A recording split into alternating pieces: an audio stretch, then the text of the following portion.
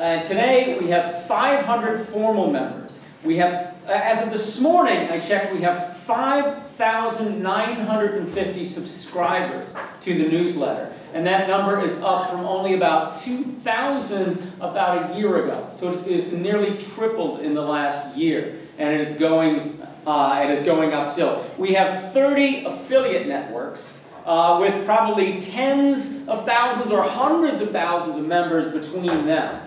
Our website gets 800 to 1,000 unique visits per day on a typical day. It can be as high as 4,000 or 5,000 on a larger day. And some of our articles have a reach of up to 45,000 people per article so far. We are expanding now, experimenting with having yearly conferences. We had one last year in Seoul, we'll have a next year in Lisbon, and one a year after that in Helsinki. And our vision... What? Oh, really? Okay. Well, somewhere in Finland. They've got lots of cities there. It's in one of them. Our vision over the last 30 years has been to serve the needs of the basic income community. First with conferences and a regular newsletter to give people a forum. And that's basically what we've done as an organization. Now, as individuals who are part of that organization, we've done much more. But basically, our vision is to try these basics. We've expanding that a bit with not only a newsletter, but a news website, which goes out every day, with congresses. And now we're in the position, we've created a formal structure, 30 years old, and the first time we have a formally, nationally, legally chartered organization. Organizational foundation, which will allow us to do greater fundraising, and we're really trying to get these basics down right now, and it's time, building on these basics, to talk about expanding the vision of BN. What can BN do in the future to be a better service to all of its member networks around the world, which are now on all the continents, all the inhabited continents, and what can we do for all the other basic income supporters around the world? How can we expand this vision and be better service to them? And in that spirit, I welcome you here to the 30th anniversary conference. Thank you very much.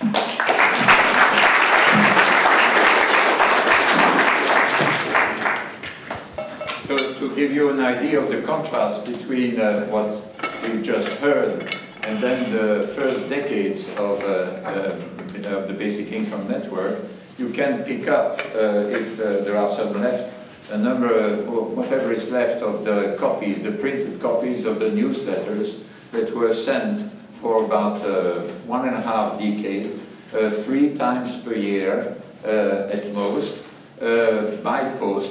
Each of them was written just across the road. Then it was printed in a print shop nearby.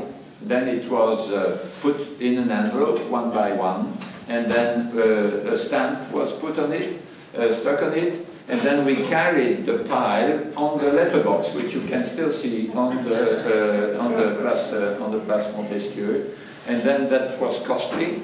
And so we had to collect fees, yearly fees. We didn't have life members, and we'll have one more by the end of this weekend, Axel. So we introduced that later, sort of a life membership.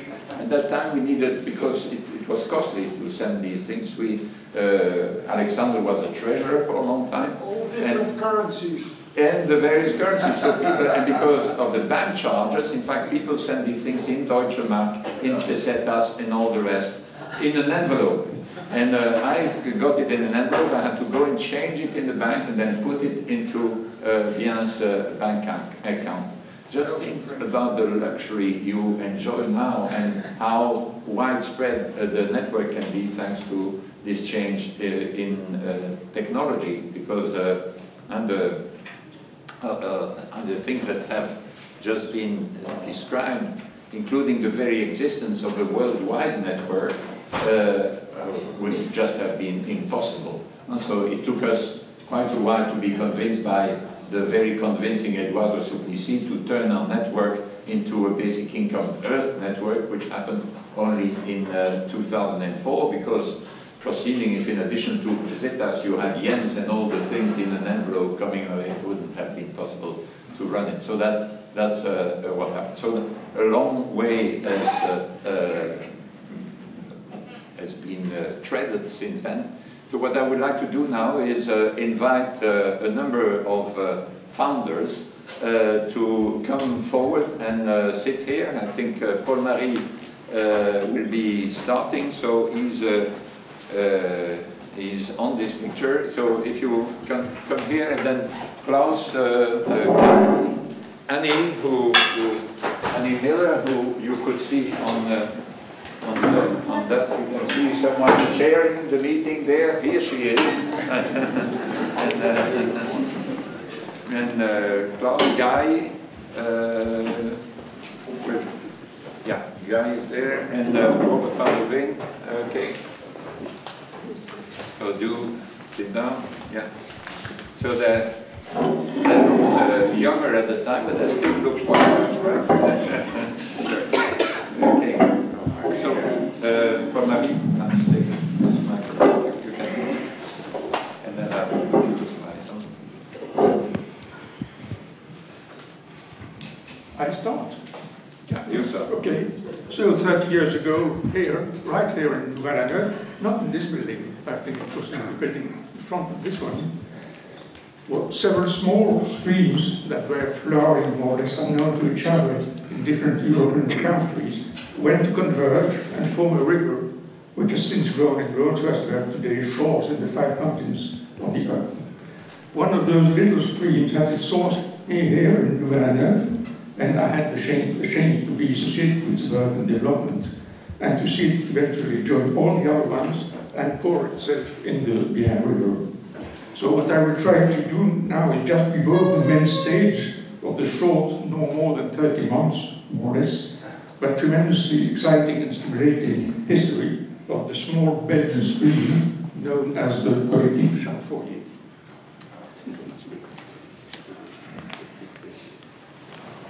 Okay, it started. Okay. Yeah.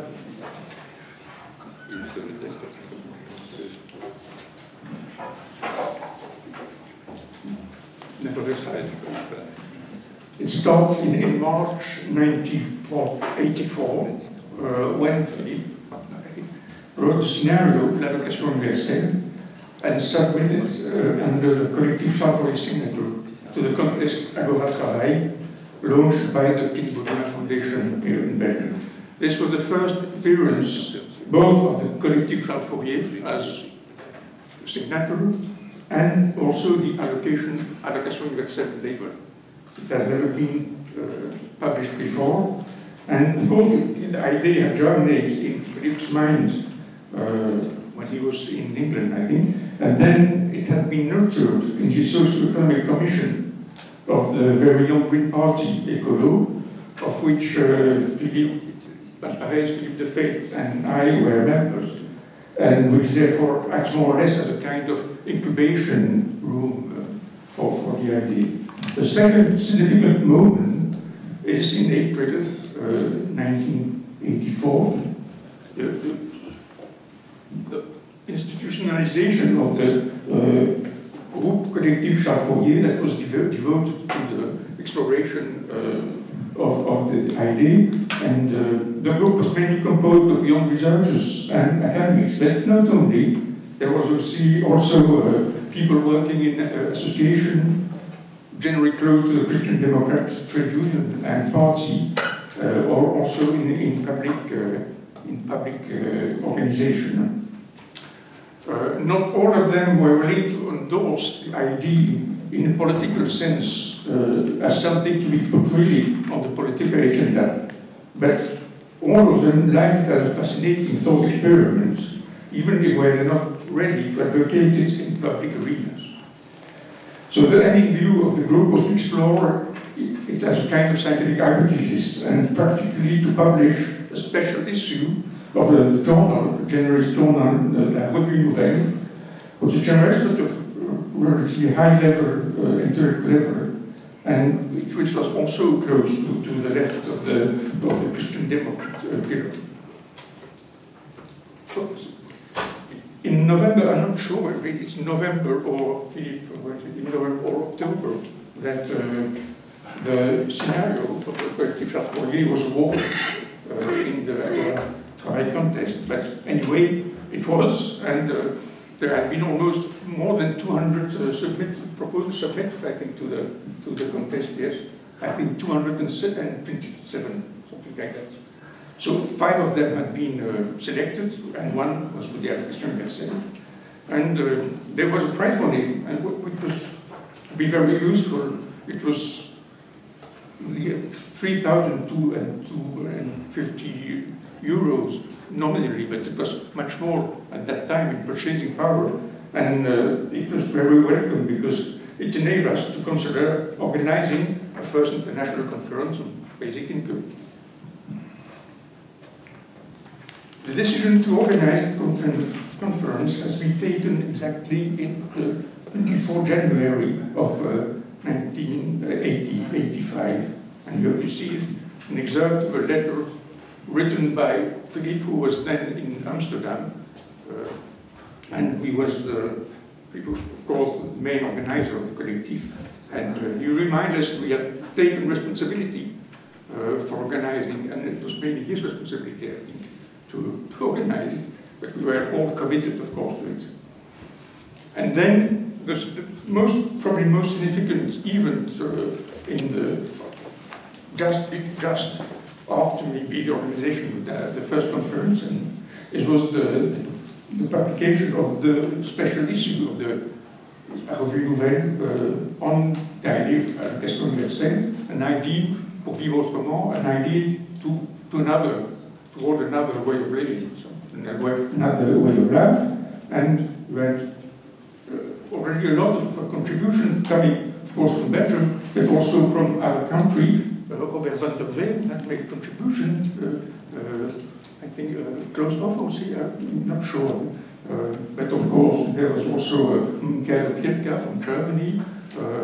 We had people from France, Bresson, I think. You have also André Goss, of course, which was very honored to have also André Goss. And it was really kind of rehearsal or preparation for the congress or the conference, because it was dedicated to the way that the idea was being discussed, not only in Belgium, but already in other countries. Of course, the reception in the Belgian media was not very warm. There are some excerpts of what was prepared in the newspaper in French. You have some allocation, basic income, no thanks, or basic income, a trap or a really alternative, or a social major regression, also just playing into the hands of cynical neoliberalism. And indeed, we cannot say that the idea has been looked at with sympathy, especially by the circle of which we naively thought we were closest. Even the Green Party, though it officially put it as its program, was reluctant to talk about it, let alone to really advocate it. We were considered at best as harmless utopians, at worst, and most often than not, as irresponsible freaks, ready to jeopardize the social heritage of the workers' struggles. I remember very personally having been called crazy by a leader of the Socialist Trade Union in Boulanger. So it was funny anyway. Here I show an example of an invitation sent in December 1985 for the conference. It's interesting because... Okay. That means that you are at the 5 minutes and you have 2 more minutes to go. Okay. It's interesting because something I did remember. It is written that the funding of the conference is very scarce, partly due to the fact that we didn't want to stretch the scope of the meeting to the future of the welfare state or the like. This means that we could have some subsidies to organize it, provided we enlarge the scope to the welfare state. And it was not possible to have subsidy. If it was devoted only to the basic income. I think that's significant of the atmosphere in which we had to work at that time. And then, of course, here we have the big announcement of the birth of the Veen in the first conference. The founding meeting of the Veen Community Network took place at Louvain-la-Neuve in Belgium on September 6. It was attended by more than 70 people from 14 different countries. They had attended the first example for us, basically organized by the Collectif Charles Fourier. Personally, I had to give up there for several professional reasons, but these 30 months at the Collectif Charles Fourier remained one of the most exciting periods of my life. I took a real pleasure in discovering, exploring, and explaining such an exquisitely rational idea, and I felt really proud and happy when I succeeded in convincing the ladies of the Belgian High Society in conference knowledge and life connaissance et vie. It was a site of conference and on basic income as a utopian for the present day in several cities in Belgium, and it was attended mainly by the High Society. And so I was very proud and happy when I succeeded convincing these ladies that it was not their families that endure the highest marginal tax rates, but are unemployed when they find a job. Thank you very much.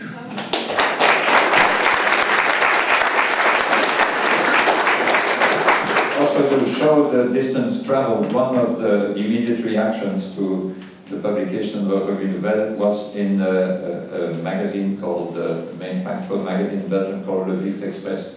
And that title there was Le Paradis sur Terre, Paradise on Earth, meaning how ridiculous this idea is. Last week there was an interview with François Maniquet, who is a very respected economist here, a colleague at this university, laureate of the Franqui Prize. He was interviewed, and the big title in the same journal was Basic Income Can Be Financed. L'allocation universelle est finançable. That was the main thing that I put as a heading. Okay, now we have the pleasure of listening to Annie Miller. Here is Anne who was, I'll go back to the other slide, who was chairing this plenary session, which, and it's still one of these pictures that is used for the Bien logo. We did this. Yeah. Thank you very much, Philippe. I was invited here to give a brief account of what led me to the idea of basic income before 1986, what made me connect with the other co-founders of Veen, and what have I been doing in connection with basic income since then. So here goes. I think I must have become a feminist at about the age of 8, when I realised that my mother did not have any money of her own, but had to ask my father for every penny, even to buy him a birthday present. He was kind and gentle, but inevitably he controlled the money. As a young married working woman, I was shocked to find that I was expected to be dependent on my husband on times between work contracts. Also, my first tax return stated that if I were a married woman, I should pass it to my husband to fill in on my behalf, for which I would have to tell him all my financial secrets that I may have had, and the reciprocal of which was not required. Of course, any tax rebates would be paid to him, and anyway, I was the one who carried out the financial administration for both of us. I didn't think much of the UK social security or tax systems, especially for married women, and started thinking about alternatives. I very much came to this from a feminist perspective. I had read articles about social dividend, that was me, Brown and Dawson, Atkinson and so on, and in 1983 I wrote a departmental working paper entitled In Praise of Social Dividend, and sent copies to people whom I thought might be interested. Later that year, I travelled from my home in Edinburgh to London to attend a one-day conference on income maintenance. During the workshops in the afternoon, I heard other people saying, "You wouldn't have that problem with a social dividend." We managed to identify each other, because we'd all been working individually and didn't know of each other's existence.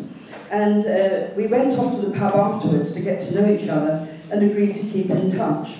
They included Hermione, known as Mimi Parker, who sadly has died, Bill Jordan, who sadly couldn't be here, and Philippe Vince. We met again a few times over the next year, and out of that, the Basic Income Research Group of Berg was born in 1984. I was surprised that for a group who were in agreement over the concept, we argued fiercely about our individual ideas for basic income schemes. There was a learning process too, to distinguish whether we wanted a BI for its own sake or for what it could achieve. In other words, it took quite a time to distinguish between instrument and objective, or means and ends. Also, we discussed whether we wanted a selected needs-based benefit or a social dividend, that will be the same for everyone of the same age. Excuse me. Could you open that? Thanks. The next major event was the conference here in Louvain-la-Neuve in Belgium in September 1986, to which I thought about 60 people from across Europe were invited. Thank you. Thanks. The conference was a wonderful experience, had a friendly atmosphere and was extremely stimulated. It concluded by agreeing to set up the Basic Income European Network of Veen. I was delighted then that we were both Berg and Veen, which seemed to have a good ring to it. With the aim of keeping a network of national organisations in touch with each other and organising a conference every 2 years. In 1989, Berg, that's the UK one, applied to become a charity. In 1991, it was granted generous funding by the Joseph Rowntree Charitable Trust to employ a part-time director and a part-time administrator, on condition that it changed from being Berg to become the Citizens Income Trust, CIT, in order to ride on the crest of the wave of the contemporary debate about citizenship. The presence and position of the apostrophe in citizens are crucial, since otherwise it changes the meaning. A citizen's income, with the apostrophe before the S, emphasises that it must be paid on an individual basis. CIT touched a low point in 2001 when our then director left, our chair, Evelyn McEwen, died, and the 10 years of generous funding came to an end. The trustees agreed to continue with private donations, volunteer administration, and volunteer contributions to its Citizens' Income newsletter. In fact, we've been operating on a shoestring. Our average income is about £3,000, which is about €3,500, and yet we managed to survive. The Reverend Dr. Malcolm Torrey volunteered to be the director, and I agreed to take over as chair.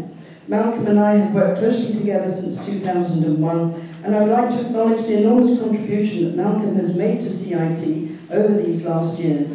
It's probably 90% due to his commitment, hard work, intellect, and super-efficient administration that CIT has provided such a firm foundation for the BI debate in the UK. And it's continuing to make new partnerships as it takes on a more influencing role. John MacDonald, now the Shadow Chancellor, held a session in the House of Commons for us for CIT in March 2014. My local member of the Scottish Parliament held a similar one in January 2014, and that seemed to spark off a lot of interest. There's lots more I could say. I'm going to say that I'm writing a book at the moment, which should come out next March, so please look out for it in case you're interested. The Scottish Greens made a statement about basic income in 2014. There's the Scottish National Party that committed itself to the concept in their conference in March. And the England and Wales Green Party has also got a policy about basic income, but it's a long-term policy. They haven't really worked out the details or got the arguments to hand to give interviews about it. I think that's probably all I can usefully say at the moment. Thank you.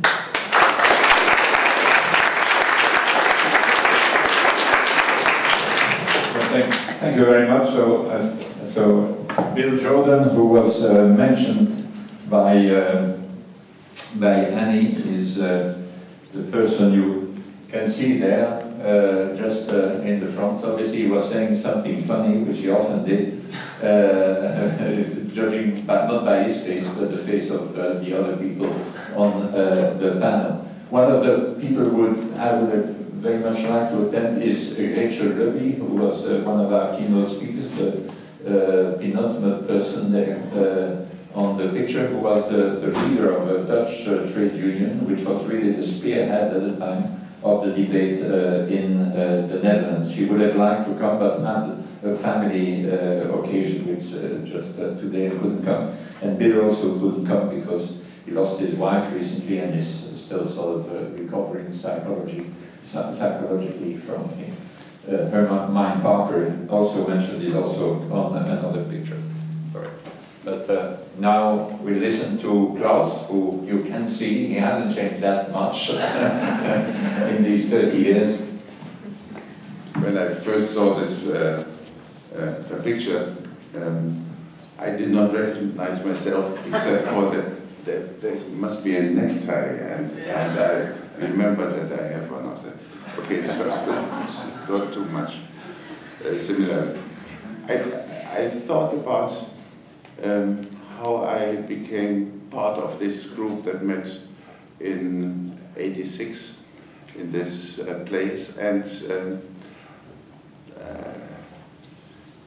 I'm not sure how we came into contact. There's blackout. I do not remember how I first came into contact with the group, but after spending 2 or 3 days here, I thought I'm in the right company. And this is a project through the inspiring leadership of Philippe that is worth pursuing and spending time and efforts on. And so what is the intellectual background of the people who, and the experience, that was the question. Well, I think an important step for me was the topic of I was trained as a sociologist, the topic of my PhD thesis, which was a critique of meritocracy in organizations. How come that some people earn so much more than other people in organizations, where there is only indirectly a market, and where status questions are resolved in ways that are organizational politics rather than markets. So a critique of meritocracy, which came out of the 68 generation was very much interested in these questions. So, and then I came across the memorandum that was mentioned before in some context, namely the Triple Revolution. Theobald was one of the major authors. And I was so fascinated by this that I translated it, and it appeared in a German journal, Atomzeitalter. So this was, I had also close contact to André Gortz, whom I met when I was in Harvard in 1970, and he was a visiting scholar there. So we had very good debates, where he was developing his ideas about farewell to the proletariat at that time. And also, I must say, the other thing that I have the honor and pleasure to be a co-founder of is the German Green Party. And I tried to sell them the idea of basic income, which was in the first years quite successful. Now it is something that the leadership of the party does not like to talk about, because there is so much controversy about it. And so it is, in the German context, it is something, an ambiguous label. If you are, someone wrote a Wikipedia entry about me, and the label is, he is a supporter of basic income. I mean, I have other characteristics than that, but that is worth mentioning to this author, and it is a label that's is very ambivalent in the German context. So these were the background conditions in a way, and the more I did a lot of labor market studies, social policy studies, when I first taught political science. I have then converted to political science. at the University of Bielefeld. And the more I thought about this, the more deeply I got convinced that this is something that is has a great future. And let me just say why I think it has a great future. One is the financing of social security is undergoing two processes. One is the process of privatization. Much of your pension is on the third pillar, namely you buy insurance and life insurance and so on. The other is the creeping fiscalization of social security in health, in pensions, and in labor market. Much of the funding occurs through taxes rather than social security contribution, and that is increasing. To conclude these rambling thoughts and recollections, I think there are, as Guy Standing once said, we should not think of basic income as a panacea. But there are three dimensions of it that apply to different situations. In the third world, basic income has the function of stimulating local economies, creating demand, allowing people to buy things such as sewing machines or bring their children up to the normal weight they have. In democratic capitalism, advanced societies of the OECD world, it has the function to put a bottom to the income distribution. And if all goes well, and we succeed in the future to prevent poverty. But I think it has an additional function, and namely that is the function of liberating people under a regime of, that is, policy regime under the imperative of employability, of whatever it costs. This is the liberating function of basic income that allows people to say no to lousy jobs, which are now the standard in our type of society. Thank you.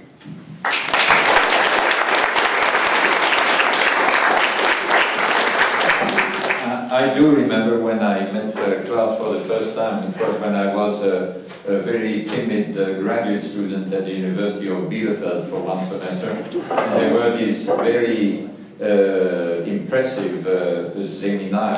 Allegedly, you think a seminar is a little group of people. No, it was a seminar where the professors were Professor Claus Offe and Professor Louvain.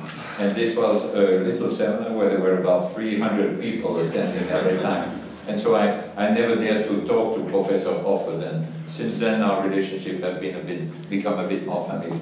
Robert van der Veen. Yeah. So may I do a Josh Cohen and not use the microphone, use my own voice? I think I'm sufficiently enthusiastic to talk loudly about this. I hope not too long. Now, I'll do three things. I'll tell you about how I became a member of Veen at that memorable occasion in September 1986. Then I'll outline a few things that I've done since, and I'll end up with an interest in what next. So how did I get there? So I think I can say I am one of those people that are mentioned on the website in the history of Veen that thought of the things like or similar ideas to basic income as articulated in the prize-winning essay, L'allocation universelle of the Collectif Charles Fourier. That was a resounding statement, and that had an enormous influence on me, but how I came into this was as a member of the Political Science Department and Economics Institute of the University of Amsterdam, where I was under the influence of the student movement drawn into lecturing on Karl Marx. And so I was very much a kind of liberal interpreter of Marx, and I was thinking about ways in which, how to interpret Marx in a more liberal way. And one of my ideas was that if you can end the compulsion to work, then you remove one primary source of Marxian exploitation, because Marxian exploitation is predicated on the notion of people in the wage contract being forced to do paid work. Now, remove that forcing aspect and you remove one source of exploitation. That was the basic motivating idea, and I tied that up to another idea talked about by Marx in his famous critique of the Gotha program, where he talks about the transition, possible transition from a socialist society with collective ownership of the means of production and most of the social product going as the diminished proceeds of labor to the workers. And there was a part of that social product actually that intrigued me, because that was from the beginning already distributed according to needs, both collective and private needs. And my idea was that if that part of the net social product of labor could be expanded, then you would have a system in which, by incentives generated among the workers under conditions of no compulsion to work, the free income, the basic income idea, you would have an economic transition given the kind of productivity growth that Marx foresaw, from contributions to needs. And that was the basic idea that I brought in. But I must say, when I came into contact with Philippe, who recognized this paper in a meeting of the so-called September group, which was mentioned yesterday. Eric is one of the most prominent members today. Happy to be here still, Eric. And I want to say that Philippe took this up and he immediately said to me, well, we have to talk about this. Have you read the statement on the allocation universelle? And when I read that, I saw immediately that Philippe was in one basic aspect ahead of me, because he had, with the other people from the collective, spelled out wonderfully the potential for emancipatory transition-like processes within the capitalist society managed by a welfare system. So let's say the Western European variety of capitalism. And so that was what brought me into this, because then Philippe and I started collaborating very intensively during 1983 up to 1985. We published an article called The Transition to Communism, which actually joined these two inputs, my ideas rather abstract about Marx, and the more concrete and I think more to the point contribution of allocation universelle.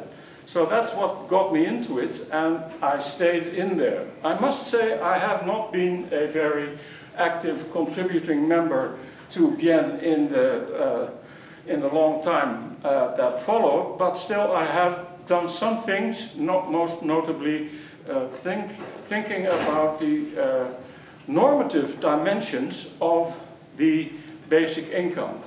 It's not enough to tell stories about transitions. It's not enough to tell stories about the possible liberating effects of basic income without having a rationale anchored in a sense of justice. And what brought me to that idea, of course, was the one of the members of the September group reacted to the idea of basic income in this article about the transition by saying, well, look, actually what basic income is, it's a recipe for the exploitation of the industrious by the lazy. And that is a very important, important statement that we try to accommodate and try to battle with in the years after that. And a lot of my career has been actually devoted to thinking about good answers to that and similar points which are around in the popular resistance to the idea of basic income that is still very lively, even though basic income has been resurging. Now, to end very briefly, in the meantime, we have international developments. Guy is one prominent example of someone who has explored the transformative effects of basic income in the developing world, most notably in India. He will talk about that, no doubt, in a few minutes. But my idea would be, how about China? How about the 1.3 billion people in China that might be susceptible to the idea of basic income? Now, I don't know a lot about that yet, but I have tried to invent a Chinese name for basic income, which is just a literal translation of unconditional income, or income unconditional, 收入无条件. 收入 is income, 无条件 is without conditions. And I hope to follow that development, possible development, in the near future, even though I realize that the most unlikely country to embrace a basic income in the near future is China. Thank you.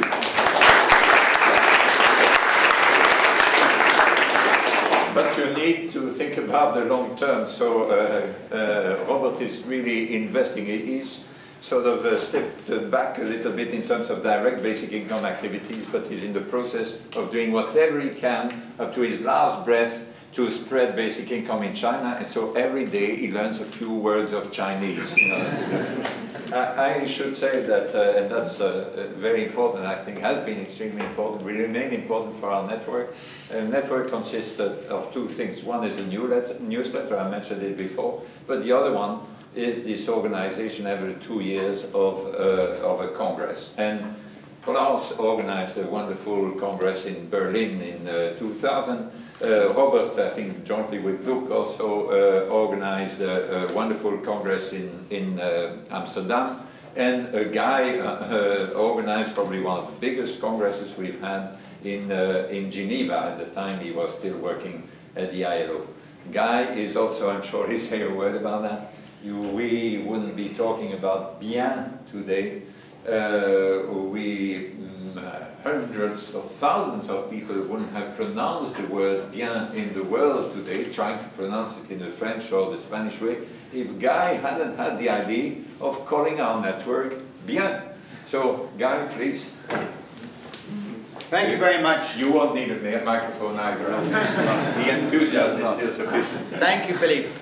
It's great to be here. It's obviously a very poignant moment for many of us, and I think it's a very good moment to take stock of where we are. And as Philippe has mentioned, I have one claim to immortality. So if my epitaph is written tomorrow, it will be inventor of bien, brackets, the name. But I think that's being a little unfair because it doesn't give credit to the couple of Belgian beers I had drunk just beforehand, nor to the fact that Bill Jordan was sitting at the same table and he came up with a stupid name, and immediately everybody, just to stop him being loquacious as Bill can be, immediately said, okay, let's go for bien. So that's the first thing. The second thing, I think it's being a little unfair to me because I'm also the inventor of the rejection of our name. Okay? I actually proposed that we should change our name. And with Eduardo in one long drinking evening in Sao Paulo, we came up and I said, well, the obvious thing to do is keep Bien but make it Earth. And I was chair of the meeting in Barcelona when we proposed it, and it was controversial to change the title at the time.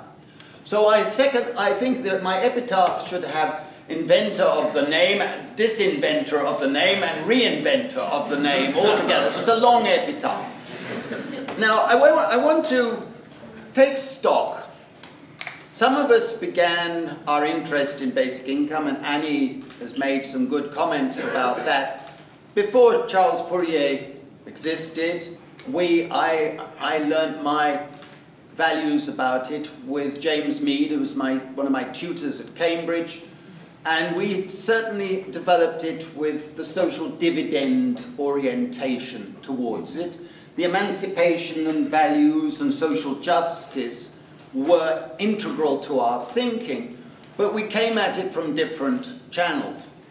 And I wrote a small book criticizing the Thatcherite government in 1982, concluding with saying that the inequalities are going to multiply, and unless we move to a system where everybody has some sort of social dividend, we're going to have such chronic insecurity and inequalities that there will be destabilizing developments. And I was about to publish this book, and the Director General of the ILO called me in and said, listen, I'm awfully sorry, but the British government has protested and you can't publish a book. And he said, why? What have they got against the book? Can they disprove what I've got all of my statistics? And he said, no, but we can't publish it. I'll tell you what I'll do though, he said. I think it's a very good book, he said. I'm going to give you some money so you can write some other books.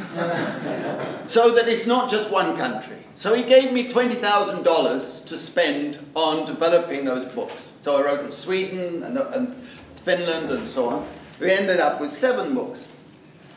And basically I've just been reflecting in the bath this morning, my own intellectual journey. I won't go into it now, I've only got a couple of minutes. But the intellectual journey, I think, has a certain consistency in my own mind.